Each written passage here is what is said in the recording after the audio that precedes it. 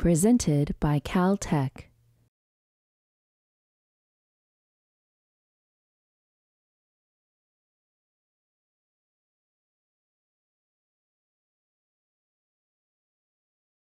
My name is Leonard Schulman. I'm a professor of computer science here. It's really my great pleasure to introduce tonight's speaker, Chris Umans. Chris received his undergraduate education at Williams College in Massachusetts, and he went on to earn his PhD at UC Berkeley in 2000. After that, he spent 2 years at Microsoft Research, and then was recruited to our faculty here at Caltech, where he's now a professor of computer science. The field that Chris works in, and that he'll tell us something about tonight, is called the theory of computing. This is a fairly young field. It's about half a century old. And it's sort of at once a field of mathematics and also a field within engineering in some sense. And in this field, we start out with really any computational problem, even very mundane ones. For example, what's the shortest way to get from point A to point B on a map? Or what's the fastest way to multiply two integers? Or if you want to flip that around, you could say, if someone gives me an integer, how can I find its prime factors? Problems like that are sort of our starting point. And we study sort of in depth really just how efficiently you can solve these problems. We like to give algorithms that do well, or we like to show maybe that you can't. And at some level, you know, all of you have been affected by the answers to some of these questions. So if you've ever used, you know, computer-generated directions, for example, maybe you switched on one of the popular apps as you drove over here tonight, you've been affected by the solution given by theoretical computer scientists to the first type of question. And if you've ever made a financial transaction online, then the security of that transaction has depended upon the answers to questions like the last question I asked, having to do with factoring integers. So those are some examples. The scope of the field of theory of computing is really, you know, much vaster. It tries to quantify not only the complexity of, you know, particular problems, but to really build a theory around it and to bring some order to the overall picture of what problems are easy or hard to compute and to really quantify this. In the early days of the field, the methods were fairly elementary. That doesn't mean the papers were necessarily easy, but the methods were elementary and used, you know, only a smattering of mathematical tools. That has changed. And nowadays, really deep connections are being forged between the theory of computing and other branches of mathematics. Chris began his career really as a complexity theorist, more really just from the computer science side. And he, as his career went along, he became, though, one of the leaders in forging very strong connections between the theory of computing and the mathematical field of algebra. Let me just mention in brief two of his most notable contributions in this vein, as many others. In 2003, with Henry Cohen, he introduced a very deep approach to studying the complexity of matrix multiplication. And he's going to tell us a little bit about that tonight. And in 2008, with Kiran Kedleya, he devised the fastest known algorithm for factoring univariate polynomials. That may sound a little bit like factoring integers that I mentioned earlier, and in some ways it is, but in fact the situation is very different. And that difference is precisely the kind of contrast that we have to study in this field. And it's the kind of difference that, when we learn about that difference, that's the kind of insight that computer science brings back to algebra. For these works and his many other great contributions, Chris has won an NSF Career Award, an Alfred P. Sloan Research Fellowship, and a Simons Foundation Investigator Award. Apart from his research, which doesn't guarantee he's able to stand in front of a crowd and utter a coherent sentence, he is also a very fine speaker, and in fact, the winner of an ASCII Teaching Award here at Caltech. So, ladies and gentlemen, let's please welcome Chris Umans, who will tell us about algorithmic magic behind the scenes of modern computer science.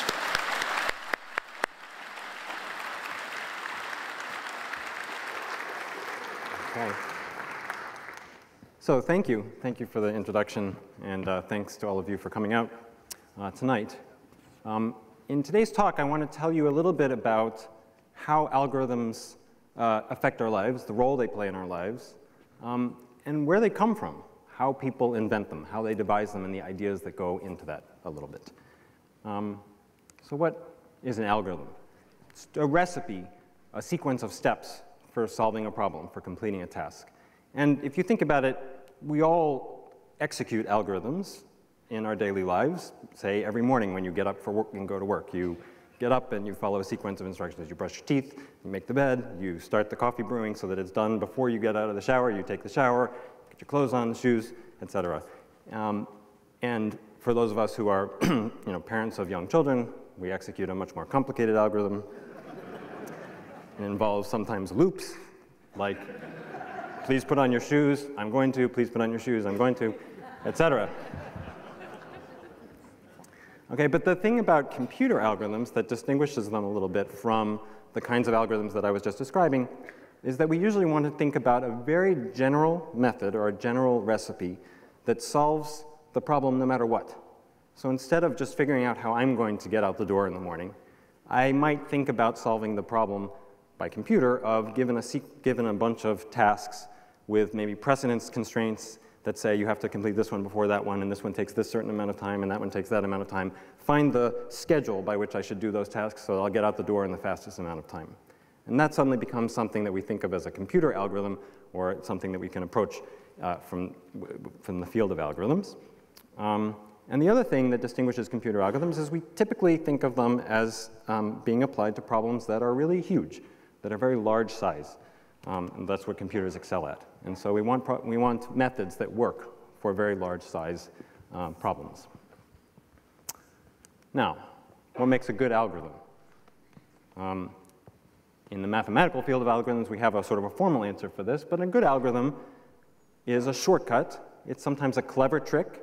It's something that you wouldn't have thought of, a way of solving a problem that is maybe not obvious. And then most importantly, it's something that's fast. That's the thing that we usually desire for our algorithms. And it avoids this situation, which some of us have encountered. It usually leads to swearing at the screen.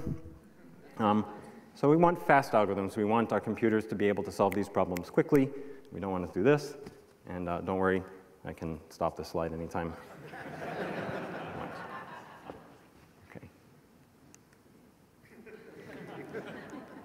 Okay, so I wanted to try to illustrate a point, which is that algorithms are really the core or the heart of lots of applications, the ones that we encounter every day when we interact with computers. And I thought of a smartphone as the best example of the interactions that many of us have with computers. There's often one in our pocket, and we can do all sorts of things. There's all kinds of apps, and I want to go through just a few of them and sort of illustrate the algorithm that lies at the core of the application in question. And Leonard mentioned a few of these.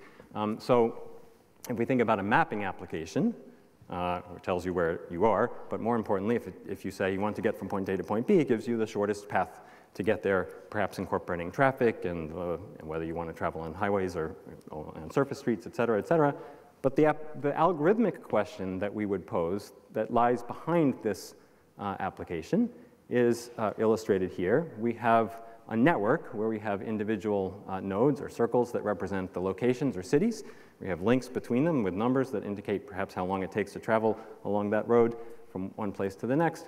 And then the problem is to find the shortest path between 2 points A and some other point B. And this is a problem we have a very fast algorithm for. And because we have a fast algorithm, we have these kinds of mapping applications. If this was a problem which didn't have a fast algorithm, we wouldn't be able to use our phones to, in a few seconds, tell us the best way to get across town or the best way to get to LAX in traffic. Here's another one. So YouTube, we often all have watched videos on YouTube or other streaming video services. And in this case, there's just not enough capacity on the channel that's to your phone or to your other devices to actually transmit all the information in all of the frames to see 60 frames a second of video. The only way we're able to do that is because we have data compression algorithms that work well, that are fast, and we have error-correcting codes and with fast algorithms to encode and decode information that makes it robust to the errors that happen as it's being transmitted. And so if we didn't have fast algorithms for these problems, we wouldn't have the video streaming that we rely on and we all enjoy on our phones or computers or other devices. Here's another one. So Google search. So Google search is a pretty amazing feature that you can, amazing application. You can type in a few words and search instantly, in a few milliseconds, get the answer to the most relevant web pages out of hundreds of billions. Okay, and there are a lot of algorithms that go on behind the scenes here. Many of them have to do with maintaining the, implementing this search on the infrastructure of many hundreds of thousands of machines and data warehouses and so on. That's sort of more inside computer science. But one of the things that made Google so successful when it started was, and still successful today, is that its search is really good at picking out the relevant results, the most important pages. And they use something they call PageRank. But underlying that is an algorithm. And that algorithm is something that assigns values to web pages, which are indicated with these little pages. And those values are essentially the probability that a random web surfer would reach that page. Okay? And somehow that gives a good proxy for how important that page is or how relevant that page is. Now, to compute that on an enormous corpus of web pages is potentially something that's hard to do, but in fact, we have fast algorithms that give good estimates to those probabilities rapidly. And because there are fast algorithms to do that, we have really amazing search capabilities. Okay, so this is another instance where algorithms really are at the heart of an application that we all rely on. Here's another one. So Shazam and other services like it, other apps like it, will listen to a little snippet of the song that's playing on the radio and tell you what song it is, and then, of course, offer you the opportunity to buy that. And so what happens here is that the snippet of audio that you hear is encoded is recorded as some string of zeros and ones in digital form. And then we want to find a match between that and where it occurs in a list of the, say, digitally encoded list of songs that you're comparing it to. And you want to do that rapidly. Okay, so there it is there. And this is a problem that we would call string matching, and we have fast algorithms for it. And if we didn't have fast algorithms for it, we wouldn't have this application that we all enjoy. Now, if I change the letters, symbols from zeros and ones to A's, G's, C's, and T's, it suggests another application with the same algorithm. So here we have a small sequence of A's, G's, C's, and T's. That should make you think of genes, of DNA. These are the base pairs of DNA, the 4 letters. And we're interested in finding the occurrences of this in a large list that perhaps is a list of the genomes of some collection of individuals or a bunch of different species. So string matching again. And I put this up here to make a point about algorithms, which is that when we study algorithms from the theoretical computer science perspective, we want to think of problems that are expressed in such a way that they transcend application area. So solving the string matching problem lets you implement something like Shazam that picks the songs off the radio, as well as doing applications in bioinformatics. And then something that's a little bit more, that is more mundane, calculator application. And I'd like to just use this as a little bit of an example that we'll follow through for a few slides. So, okay, calculators existed a long time before they were always on phones. And they are very good at multiplying and adding really long numbers and doing that very rapidly. Okay? That's a really simple thing, but it gives a chance to think about algorithms that we're all familiar with. So let's just start with something which is very simple, which is just adding 2 numbers, really long numbers. Okay? And we know how to add 2 n-digit numbers using a number of operations, which is essentially proportional to the number of digits. Right? You have to go through each digit and add it up, and sometimes you have to add a carry in, but that's 2 or 3 additions for each column, and you go down the line and then you're done. Okay, so a number of steps that's proportional to the number of digits. That's good. That's a good algorithm, and it's a simple problem. Okay, what about multiplying 2 numbers? So we all know how to do this. If you're a 7-year-old who's encountering this for the first time, sometimes you might think, well, what I should do is I should just repeat the addition many times. I should repeatedly add this number to itself 1,426,000,000, et cetera, times. That's not a very good algorithm. That's an algorithm that will take a number of steps proportional to the magnitude of the second number times the number of digits, okay? And you would be waiting for a long time for your calculator to finish this calculation, okay? But you know a better algorithm, and you're taught it, everybody's taught it in 3rd or 4th grade. You should do grade school multiplication. And the number of steps of this algorithm is proportional to the number of digits times the number of digits, roughly, because, well, we know how to do this. We first multiply this number times each of these digits, we get this number, and then we multiply the next number of the second line times the first, get this, and then we add them. And since every digit here got multiplied by each of the digits here, once the number of basic operations is roughly the number of digits of the first number times the number of digits of the second number. Okay. And by the way, the fact that there's a nice easy algorithm for this is the reason that people learn this in school. And the fact that there's a quadratic formula that gives you an algorithm, if you think of it, for solving quadratic equations is the reason you learn that in school. And the reason, you don't learn some other things because there aren't fast algorithms. Like quintic equations. So if we think about multiplication of two numbers, we have we have a grade school method, which takes a number of steps, which is about the number of digits squared. And a computer scientist would ask the following question, which is a good question: can this number of steps be improved to about the number of digits? And in fact, even for this very simple problem, we don't know the answer to this question. We do know a method that's much better than grade school multiplication, that gets close to the number of digits, but not that exactly. And we really don't know if there's a simple algorithm or even a complicated algorithm lurking out there that actually gets to the number of digits. So this is the figure of merit when you talk about comparing algorithms. You're looking at how many steps they take as a function of the size of the input, and that lets you really consider algorithms that work well for larger, very large problem sizes. Okay, so where do these come from? How do people come up with algorithms? So what does algorithms research look like? So we don't do experiments. We also don't have fancy equipment. We don't even need to use large computers, or we don't tend to use large computers. An algorithms research lab, if there is one, looks much more like this. A pen and paper, a lot of math, sometimes there's a couch, some coffee. Okay, so what sorts of ideas and why is there so much math?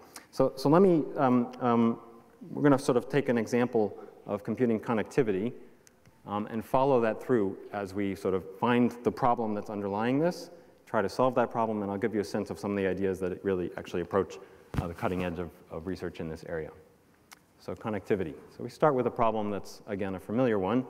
There's a map of the freeways in Los Angeles. Some of them are red, indicating there's a lot of traffic. Some of them are green. We want to head on those. And a question we might be interested in answering is which locations, which I've marked with the red dots, are reachable from which others while avoiding traffic. So you can travel only on the green routes, and the red ones are not allowed. Okay, so which ones are reachable from which others? Well, only traveling on the green roads. Now, before I tell you how we're actually going to try to solve this, let me just remark that this question about which things are connected to which other things in a network is something that arises in a lot of applications. So here's a picture of a gigantic network. It's a fragment of the web graph. Each of the dots here represents a web page, and the links indicate which web pages have links one to the other. And you're potentially interested in different applications in computing connectivity in a graph like this. But you might also be interested in computing connectivity in a network that actually is a network of computers, to know which two computers can actually reach one another through a sequence of links, which ones can transmit information to which others. Networks of financial transactions, maybe you have nodes that represent individuals. You have links that indicate whether they've transferred a large amount of money, and telling which individuals are linked to which others might tell you something about financial fraud or money laundering. Social networks, you're interested if your network represents individuals and friend relationships. You might be interested in who's connected to which other person by a sequence of steps. Protein interaction networks, an application from biology. You might be interested in which protein can affect which other portions of the interaction network and which ones are sort of separate. So this connectivity problem arises in a lot of applications. And now I would like to tell you how we sort of go about solving it. So the first thing is, how do you record the information that sort of expresses the problem? So we have these nodes and we have links between them. And I'm going to suggest that we organize it in a matrix like this. So we have, in this little example, 4 locations that label the rows, 4 locations that label the columns. And we're going to put a 1 in a given entry to indicate that you can get from the location labeling the row to the location labeling the column, okay, and a 0 if you can't. Okay, so for example, this 1 indicates you can get from location 1 to location 3. Okay, and up here is up in the corner, there is a little picture of the network that's expressed in this little example. Okay, so we're going to store information in the network, and what this in a matrix, excuse me. And what this matrix tells you is where you can get in at most 1 hop by following at most 1 link. Okay, that's sort of the starting point. And now, what if we want to know from this where you can get to in at most 2 steps, following at most 2 links? Where can you get in most 2 hops? So one way to figure this out is to write another copy of this matrix, which indicates what you can get to in 1 hop, and start filling things in. So so here I'm going to ask the question whether we can get from location 2 to location 3 in at most 2 hops. And I claim that you can figure that out by figuring out where you go in the middle. If you're going to go there in 2 steps, you have to go somewhere in the middle. So you either go from 2 to 1, and then from 1 to 3. Okay, but that's not possible because we have a 0 here indicating you can't get from 2 to 1. Or you go through a midpoint, which is 2. So you go from 2 to 2, and then from 2 to 3. And that's also not possible because there's a 0 over here indicating you can't get from 2 to 3. And then you check whether you can get through via a midpoint of location 3 and whether you can get through with a midpoint of location 4. And in this case, the answer is 0 because there was no way to get there. There was no midpoint that you could pass through on the way. And this information was contained in this row here and this column. Those were the entries that I looked at in computing what this 0 was over here. And in fact, if you think about what I did, I took a given entry here, multiplied by a corresponding value here, and then added those up as I went across the row and down the column. Okay, and then here's another one we might want to compute. Can you get from 3 to 4? And if we do the same process, we say there has to be a midpoint. We can look and say, well, if you go from 3 to 1, and then from 1 to 4, we actually can do that. We can get from 3 to 1 and from 1 to 4, so we can get from 3 to 4. And then we look at the other possible midpoints. You can't do it with midpoint 2. You can do it with a midpoint of 3, and you can do it with a midpoint of 4. And so we can actually put a 3 there that indicates not only can you get there, but there's 3 different ways you can get there through the midpoints. Okay? And don't worry, that's the last one I'm going to do in all of its detail. Okay? But we can fill in the whole matrix in this way. That's why we need algorithms, so we don't have to do all this by hand. We can fill in the whole matrix this way. And it turns out that the operation that we just did is the matrix multiplication. It's the product of 2 matrices, and some of you know this. Okay. Now, if we can do that to compute where you can get to in 2 hops, we can take the 2-hop matrix and repeat the same process to figure out where you can get in at most 4 hops. And then take the 4-hop matrix and figure out where you can get to in at most 8 hops, each time doubling. And it doesn't take many doublings, only logarithmically many, before you figured out where you can get to in n hops, where n is the total number of locations in the entire network. And that solves the problem. Okay? So in order to solve this problem, we've discovered we need to figure out how to do this process of multiplying matrices. And not only is matrix multiplication important if you're trying to solve connectivity, but it turns out that it's a fundamental task for a lot of other reasons. Almost all the basic operations on matrices, if you know something about linear algebra, can be performed via matrix multiplication. So these are things like inverting a matrix, computing its determinant, computing various decompositions of matrices, solving systems of linear equations. Okay, so all of these things, which are basic problems you might want to solve in other settings, can be performed via matrix multiplication. And it's used in other settings. And often it's the bottleneck in how fast you can solve those problems. connectivity is but one example. Okay, so this is an important problem.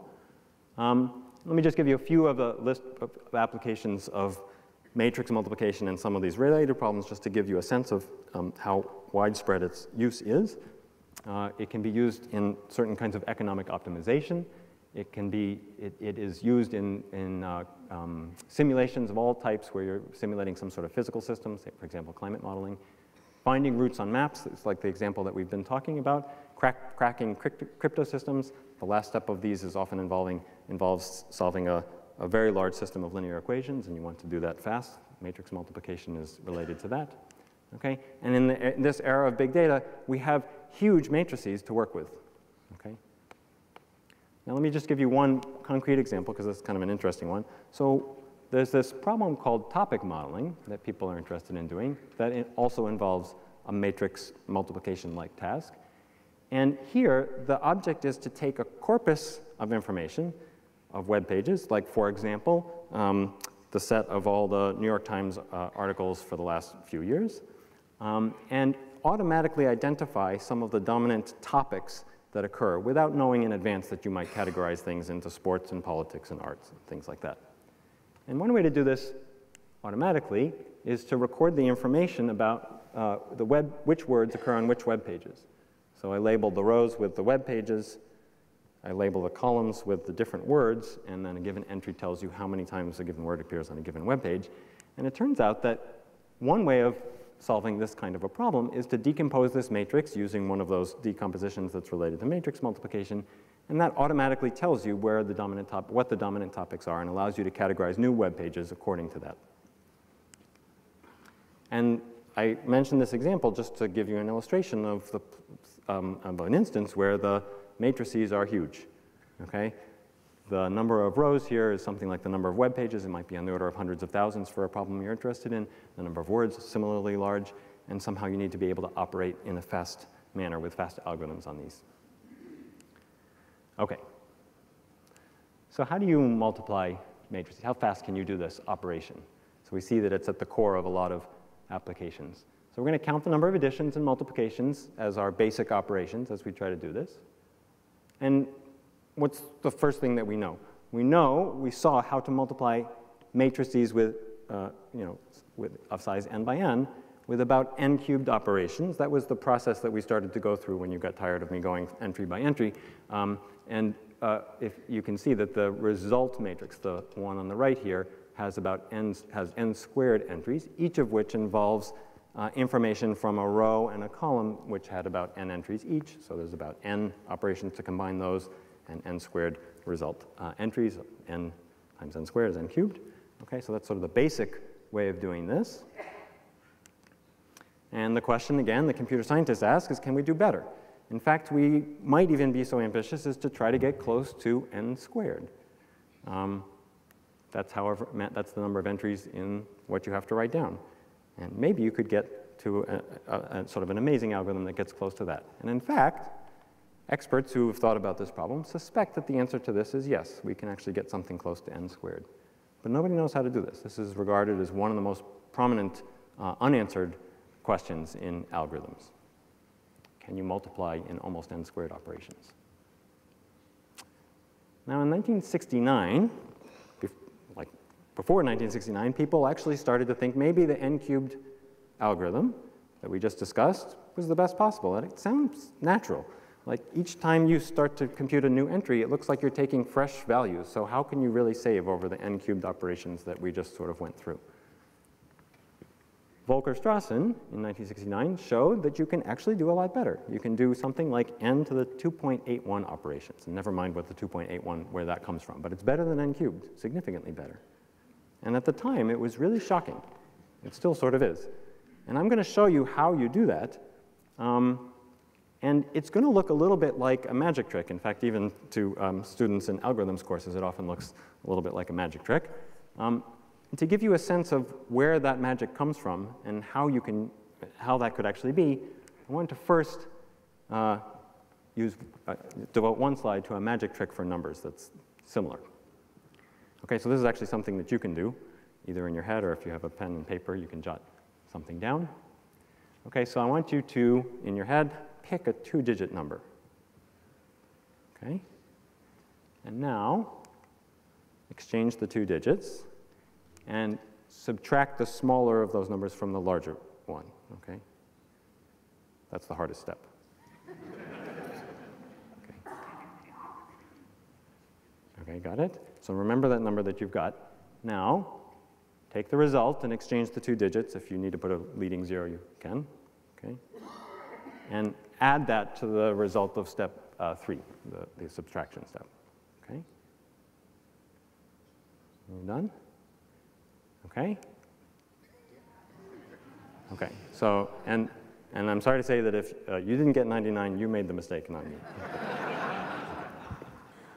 Okay. So why, some of you have seen something like this before. So why does this work? Well, you can figure out why it works. You can write down some equations involving, simple equations involving the 2 digits you start with. You realize that there's an identity here. There's 2 ways to get to the same result. One is to just say 99, and the other is to follow the sequence of steps that I described to you, and you'll get to 99 as well. So there's 2 different ways to get to the same place. And in fact, what Strasson's algorithm for matrix multiplication does is a little bit of a magic trick like that, 2 different ways to get to the same place. So here is that magic trick. So here is 2 by 2 matrices. We're going to look at the simplest case. So 2 by 2 matrices. Here are the different entries. These A's represent the numbers in the first matrix, B's in the second matrix, and then here are the results that you're supposed to compute. And you can see that this one, for example, if you remember, involves this row and this column, and we're supposed to take A11 times B11 plus A12 times B21, et cetera, and I wrote out all the things you're supposed to compute there. That's what you need to do to compute the product of these matrices. Now, here's Strasson's algorithm. I don't expect you to look at this in detail, but I'll just point out that that's actually the complete algorithm, by the way.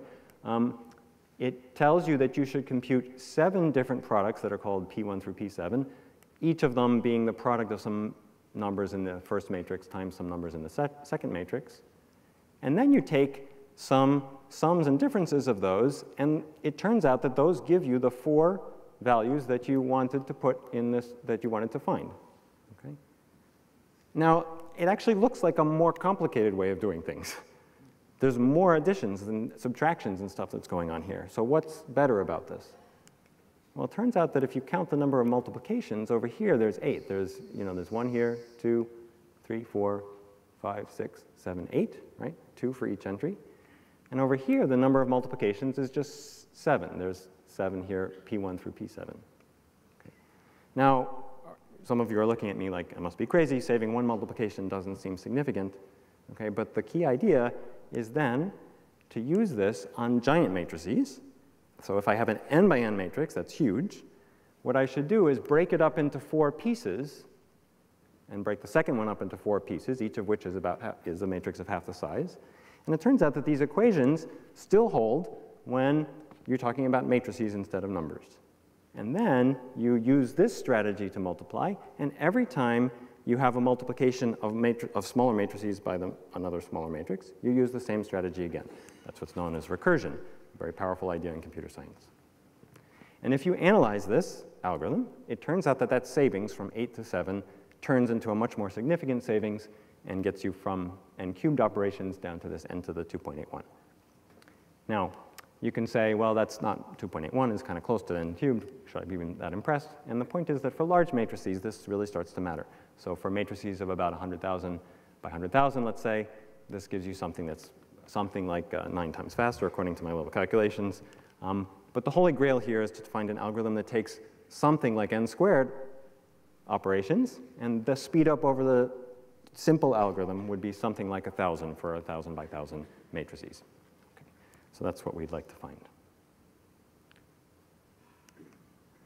Okay, so since 1969, there have been a lot of people who've worked on this, and they've made improvements over the years that involve a lot of different ideas. They've gotten this exponent down to the 2.37, but not the 2 that we hope for. And all of those ideas, from a certain perspective, can be thought of as like different magic tricks like this one that we just saw, okay, that work on larger and larger matrices. So now a question is, how do you come up with these magic tricks? Is it just somebody staring at a sheet of paper and thinking really hard and coming up with something like that? Because that doesn't seem possible, right? There has to be something more systematic or principled than this. And I'd like to tell you a little bit about a way of coming up with new magic tricks that we invented, which I hope may lead to an optimal algorithm. So this is an idea that Henry Cohn and I had for discovering new magic tricks. Now, to do this, I'm just going to describe the idea in a few slides. We have to think about going beyond numbers. So instead of multiplying the matrix entries by +1s and -1s and taking sums of them, we're going to do something which sounds crazy and almost nonsensical. We're going to involve the symmetries of a triangle. Okay, so what are the symmetries of a triangle? So here I have a triangle, and I can think of the different ways of rotating or reflecting that triangle so that it stays the same. Now I put colors on the points of the triangle so you can follow what's happening. So here's the original triangle, and then I can rotate it 1/3 of the way that way, and it's still a triangle, right? Or I can rotate it 1/3 of the way around that way, okay? And then I can also take each of these 3 rotated triangles, and I can reflect them, keeping the red point the same, and flipping the other 2. You can try to visualize that. And I'm going to signify the 6 different symmetries of a triangle.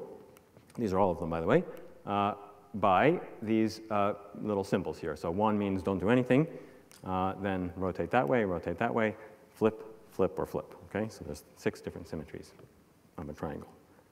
Okay, now the cool thing about these objects is that you can multiply them in a certain sense. You can apply them one after the other.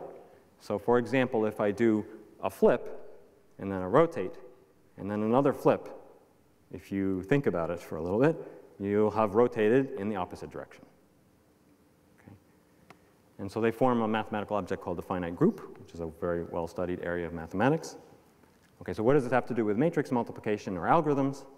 So here's a crazy thing that you can do. You can take this 2x2 problem again of trying to multiply matrices, and it turns out you can write down an equation involving the matrix entries you want to, you're given and the ones that you're trying to find that involves these symmetries of a triangle. This is actually an equation that holds, as written on the slide. And then, maybe more surprisingly, you can make sense of this equation. Okay? You can turn it into a magic trick in a very systematic way, like the ones that we saw before. And this uses an area of mathematics called representation theory. It's a well-developed area of mathematics. The savings comes from the size of that finite group that you use. Okay? So the task now becomes one that's mathematically appealing. We're interested in studying more complicated groups of symmetries and finding ones which support some kind of an identity or an equation like the one I wrote on the previous slide, which we can then sort of manufacture one of those magic tricks that leads to a faster algorithm for matrix multiplication. So using these ideas, we've gotten down to 2.41 in the exponent there, and what I believe is a clear potential path to n squared, but we'll see. So this gives you, I hope that gives you some sense of the ideas that get used and where mathematics comes into play.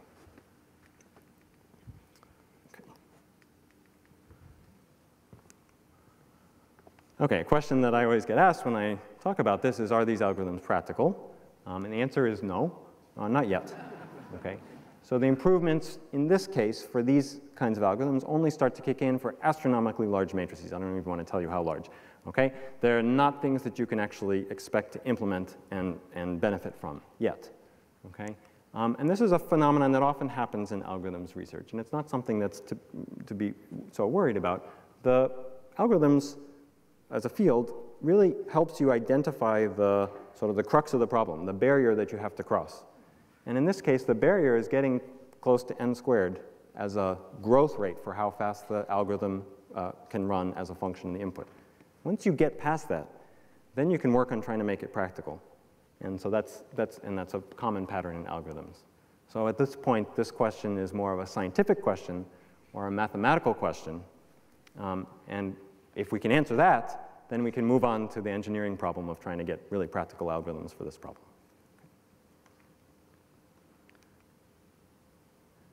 Okay, so that's a bit about where algorithms arise in different applications, and an example of one that arises in connectivity, and ideas that get used for it, where mathematics comes into play. Now I'd like to say something about where our sort of imagination fails us, where we don't seem to have any good ideas for doing clever things, and these problems end up being the hard problems, sort of in our universe of problems. So to describe those, let me go back to this picture that we had before of a network of roads, of freeways in Los Angeles. And we can identify some cities that we might be interested in with the red dots. And of course, as computer scientists, we do the process of abstracting from the actual data to some more abstract problem. So we're going to delete the map and just keep these links between the cities. And we, of course, indicate maybe lengths, numbers on them that indicate lengths, something like that. Okay. And a question we would be interested in asking, if we're doing the mapping application that we talked about at the beginning, is what's a shortest path between point A and point B in this network? Okay? And there are fast algorithms for that. That's what I asserted at the beginning. Leonard mentioned something about that in the introduction. There are fast algorithms for finding the shortest path between 2 points, and this is how we have mapping applications that work well. So we can find a path like this. Now, what if I change the question just a little bit to ask about finding the shortest tour between 2 points? So this is something that starts at A, ends at B, but you have to visit everything in between in some order exactly once. So this is like the problem of I want to travel from LA to San Francisco, and I want to make sure to hit all the national parks along the way, something like that. And this is another problem that you can ask for an algorithm for.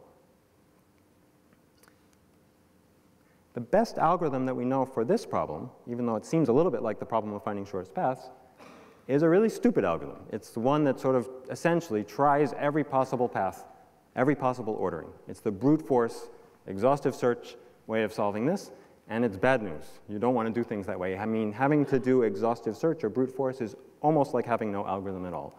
And why? Because if you have only n locations, you need to check something like n factorial different tours if you're going through all of them. And now n factorial is like n times n minus 1 times n minus 2, et cetera. That's a huge number. Just as a little example, if there are only 100 sites, a computer that can try 1 billion tours a second would take billions of years to solve this problem, to try out all the tours. So this is like having no algorithm. Okay? When you have to resort to exhaustive search, it's like having no algorithm at all. So that's a hard problem. And here's something that's a little depressing. Okay?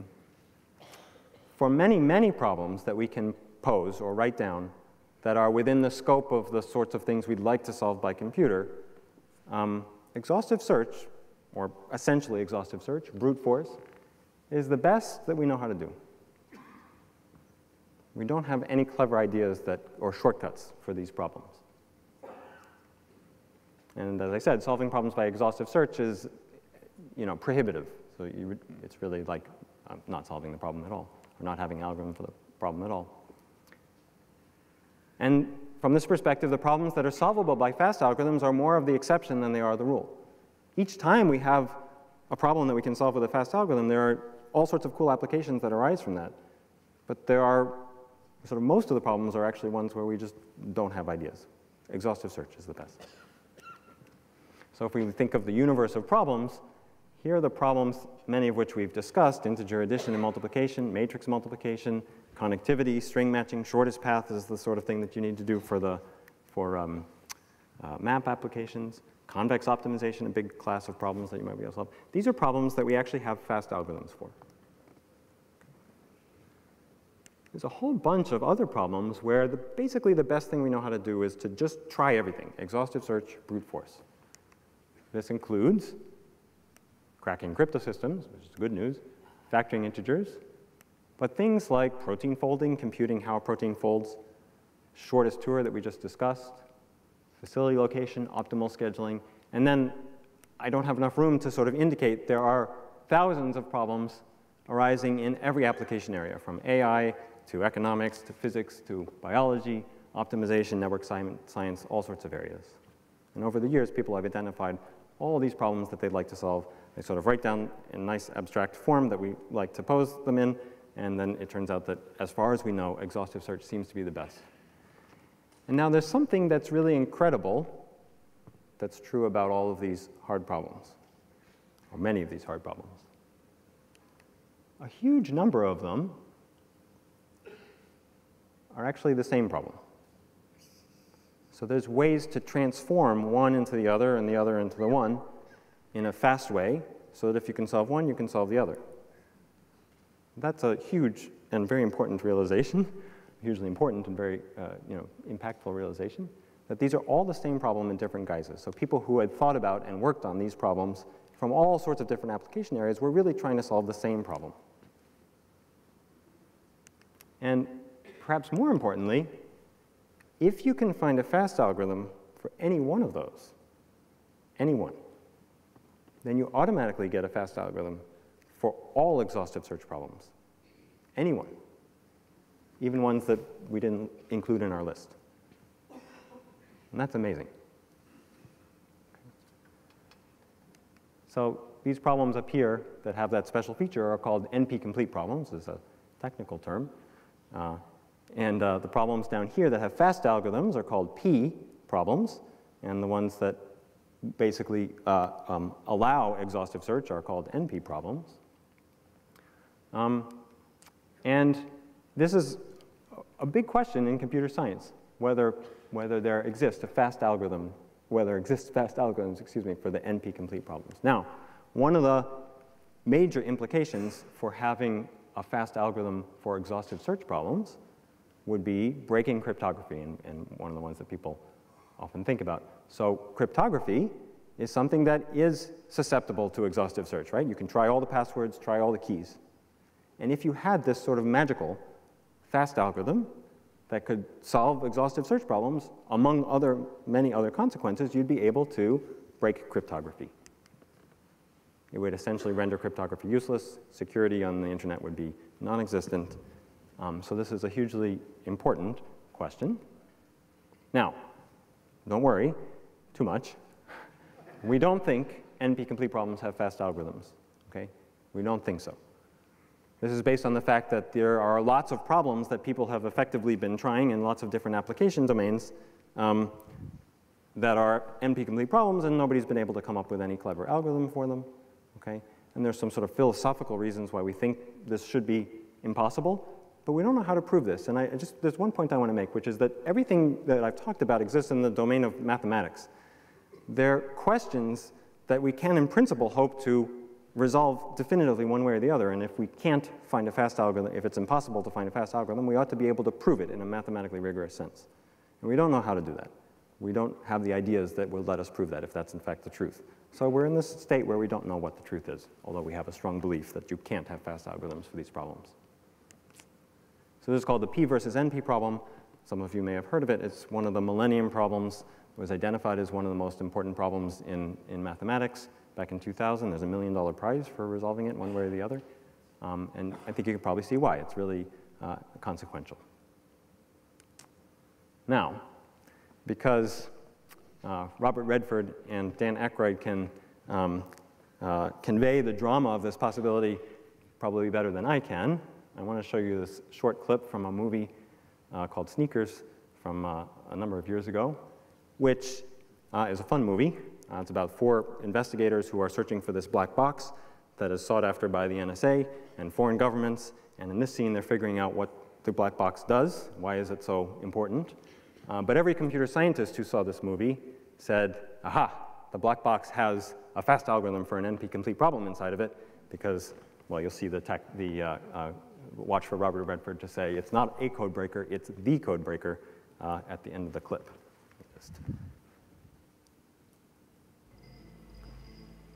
Fish, I think you better come over here. Carl, you should go back there. Yes. You're going to do something impossible next. What about this? Federal Reserve Transfer Unit called up in Virginia. I'm building a day over there. Okay. Let's do it. You won't get it. It's encrypted.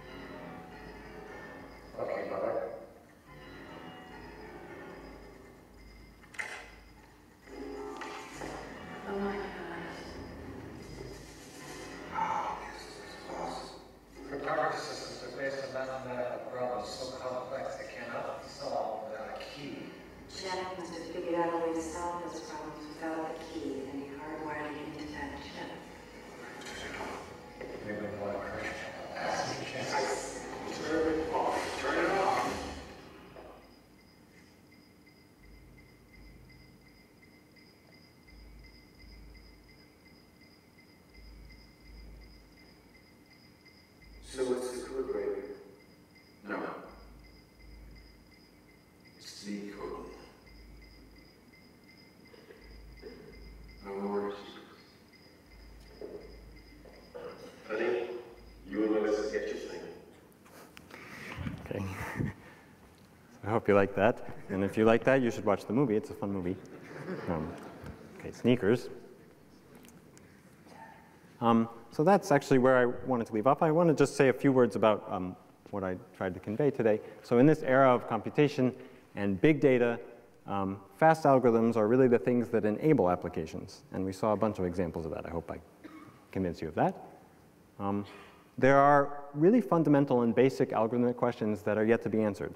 The question about the matrix, the optimal algorithms for matrix multiplication, even the question about just multiplying numbers, which sounds like something that should have been settled a long time ago, is not known, as we discussed. Fast algorithms can be found via clever ideas that sometimes look like magic, but often have their basis in mathematics. And then this part that was very dramatically portrayed in the movie clip, a fast algorithm for any one of the thousands of NP-complete problems would yield fast algorithms for all exhaustive search problems. And one consequence of that would be breaking all cryptography, and of course there would be many other consequences as well. And that's something that we don't know if that's true or not. We suspect that it's not, so you shouldn't worry too much, okay? But we don't know how to rule it out. And so it's sort of this mystery at the core of computer science and the core of algorithms that maybe there's a clever idea that will suddenly enable us to solve all these problems via fast algorithms, and we don't know. So it's this kind of mystery that makes the field really fascinating, and I hope you've enjoyed learning a little bit about it tonight. Thank you.